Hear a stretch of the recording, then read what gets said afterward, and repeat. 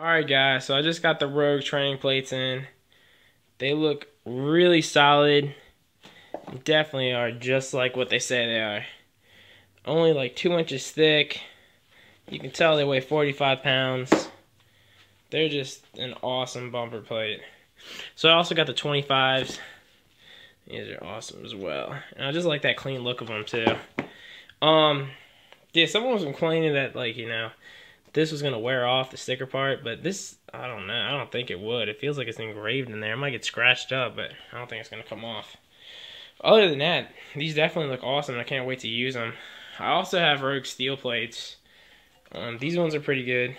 I mean, you know, they're just on there to, when you're trying to move up in weight. But I haven't weighed them, so I'm pretty sure they weigh what they say, most definitely. Other than that, yeah, I can't wait to use them. Oh, one more thing. So when I got these, they came with these. I don't know what the hell these are. I don't know what these are. But yeah, that also came when I got those. So it says return them, but I don't know. I don't really feel like returning those and sending them back. So anyways, these are good to go. I'm gonna get some training videos up. Got my setup is complete now. Oh, I also got the Rogue bar. This thing is sweet. The knurling just perfect.